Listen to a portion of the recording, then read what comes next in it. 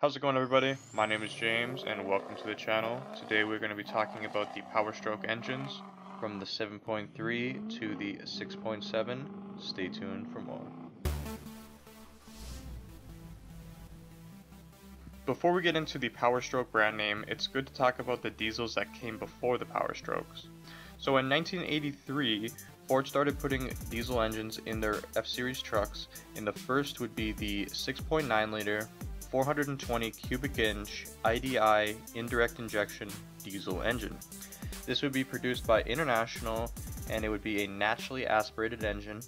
It would start with 20.7 to 1 compression and be bumped up to 21.5 to 1 compression, and its peak power would be 170 horsepower and 315 foot-pounds of torque.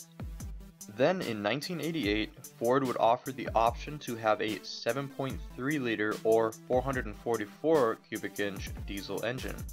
This would also be an indirect injection engine or IDI, and it would essentially be the same engine as the 6.9 liter but with a larger bore.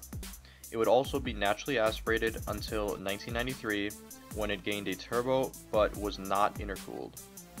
And the peak power ratings for the non-turboed engine would be 185 horsepower and 338 foot-pounds of torque, and the turboed engine would have 190 horsepower and 388 foot-pounds of torque.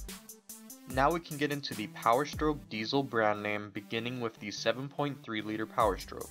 This engine would become an option during 1994.5 and would share the same displacement as the previous 7.3 liter IDI. However, this engine would be completely re-engineered otherwise. It would have direct injection with HUI, and it would have forged connecting rods until 1999. It would also not be intercooled until 1999. It would have power levels of 210 horsepower and 425 foot-pounds of torque. During 1998, the Powerstroke diesel engine would not be put in any Ford trucks.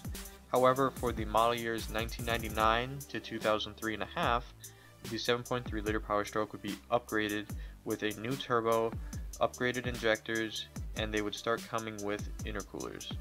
However, they would lose their forged connecting rods, but the power would be upgraded to 235 horsepower and 500 foot-pounds of torque. Then we have the 6 liter or 365 cubic inch Powerstroke diesel engine. This engine would be produced from 2003.5 to 2007. It would gain a bump in compression ratio from 17.5 to 1 to 18 to 1. It would also gain a VGT turbo and an upgraded HUI injection system. The power for this engine would be 325 horsepower and 570 foot-pounds of torque. However, this engine is known for having reliability issues, mainly because of the lack of head bolts. The 7.3 liter had 6 head bolts per cylinder, while the 6 liter had 4 head bolts per cylinder. Also, the bolts were torqued to yield, and they also gained emission systems such as an EGR system, which was known to have issues, and the oil cooler and FICM could also have issues in these motors. Despite the issues that the 6 liter Powerstroke has experienced, it is possible to make them reliable through aftermarket parts such as ARP head studs. Next, we have the 6.4 liter or 390 cubic inch Powerstroke engine. This engine would be produced from 2008 to 2010 and would be based on the 6 liter Powerstroke. However, this new engine would be heavily revised. This engine would have a common rail injection system instead of the HUI injection system. Also, it would gain a compound turbo system, which was very unique for its time and still is unique because most diesels in this category simply use a single turbo. The compound turbo system would have a VGT turbo feeding a fixed geometry turbo. Also, the compression ratio would be lowered from 18 to 1 to 17.5 to 1. And it would gain an emission system such as the DPF or diesel particulate filter, and it would have 350 horsepower and 650 foot-pounds of torque. Additionally, these engines are known for easily making power with just a tune. Then we have the 6.7 liter Powerstroke diesel engine produced from 2011 to present. This engine is either a 406 or 409 cubic inch engine, depending on which website you look at.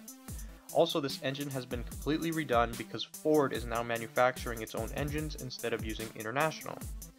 So the engine has gone through a lot of changes, and some of those changes include having aluminum cylinder heads, having a compacted graphite iron engine block, using a water-to-air intercooler, and using a dual boost turbo.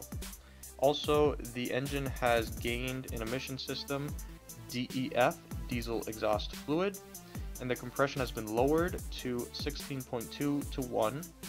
And when this first engine came out, it produced 390 horsepower and 735 foot-pounds of torque, and now it produces 450 horsepower and 935 foot-pounds of torque. Alright, that was a quick rundown of the Powerstroke history.